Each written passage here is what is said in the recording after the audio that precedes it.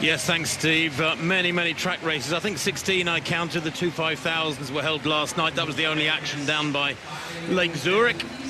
But yes, they're coming at us thick and fast over this next 3 hours now. The first event on the track is the women's 400 metres. You can see the athletes out on the track and ready. The 400 has only been run in Zurich twice in the last 10 years. Somewhat bizarre that, but we have a very strong field here tonight. And there on the outside, Candice McCleod, who was 5th in Tokyo, the Jamaican.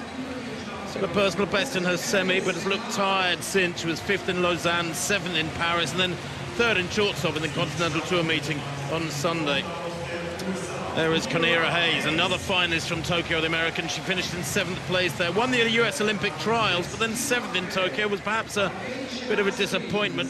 Sada Williams, semi-finalist in Tokyo, has never broken 50 seconds, but has been close. 2nd in Lausanne and 2nd in Paris. Is in good form. Speaking of good form, here in lane 5, Marileidy, Paulino of Dominican, she is in fantastic form.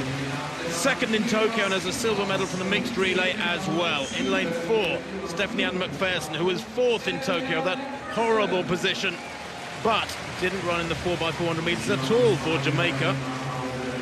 Natalia Kaczmarek, well, the Olympic champion in the mixed 4x400, the pole. She goes in lane 3, it's good lane draw, and she ran a personal best on Sunday when winning in Showdown in Poland. She had a really great run there, 50.7.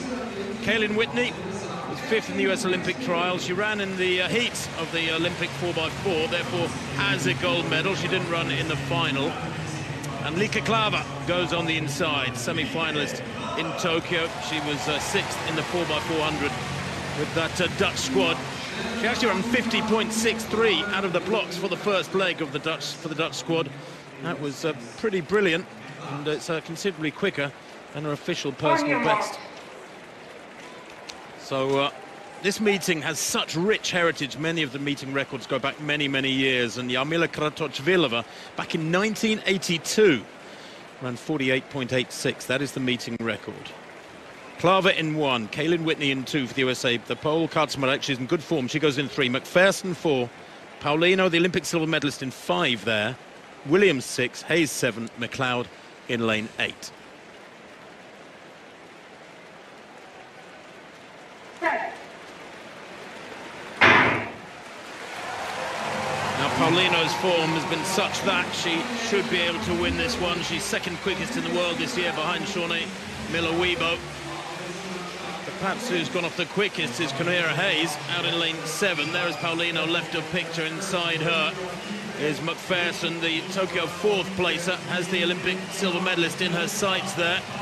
And they round the bend. Aggressive running from Klaver in lane 1. She's really giving it a go, isn't she, with these tight bends to contend with still. Quanera Hayes probably leading marginally as they come off the 2nd bend. The American in 7. But as they enter the straight, there's 4 of them in it, side by side, and still good running from Klaver over in lane 1. But still, it's Quanera Hayes who's easing clear or staying clear. Here comes Paulino, though. She always has a strong finish. She's not going to get there on this occasion, though. What a run from Quanera Hayes. All the big names inside her. Well, she saves her best till last, so to speak. That is a big win. 49.88. It is only a 1/10 of a second or so outside her lifetime best. Paulino 49.96, those times confirmed, and Sada Williams 50.24 in 3rd for Barbados. Great race. I mean, you don't often get 4 coming into the straight side by side like that with 100 to go, and they really had to battle for it. And all credit, Steve, to Quanera Hayes for keeping Paulino at bay. Paulino has been in such fabulous form. Big wins in Paris with 50.4, and in Lausanne with 50.4 rather, and in Paris with 50.1 just 10 days ago.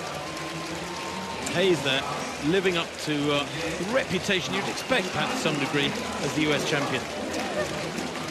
I guess so, but, you know, I think we should reiterate, Tim, I don't know if you mentioned it, but any winner tonight, we've got one here, is a guaranteed place at the World Championships next year. So you can see why she was battling so hard. This isn't just to win the Diamond League race, and it's one of the big wins of her career to win this title, and ahead of Paulino, threw herself at the line there. But this will mean so much of her come next year. It will, of course, mean America could have 4 athletes in the 400 meters, women's 400 meters, because Hayes now qualifies automatically and won't have to go through what would undoubtedly be a tough US trial next year. So yeah, great running from her. I thought when they came in the home straight there that she might just get swallowed up by the others, but no, stayed strong. Look at that, just driving her arms forward, keeping focused and knowing or trusting her arms and legs, keep those knees driving up, and just about enough. Paulino threw herself at the line. You're right, Tim, she normally finishes perhaps a little bit more strongly than that, but well done, Quanera Hayes. What was impressive, Steve, was the lack of strain on those features over those last 20 metres or so. It's confirmed then, Hayes the winner here at the Diamond League final. 49.88 along with Paulino behind her, under 50 seconds.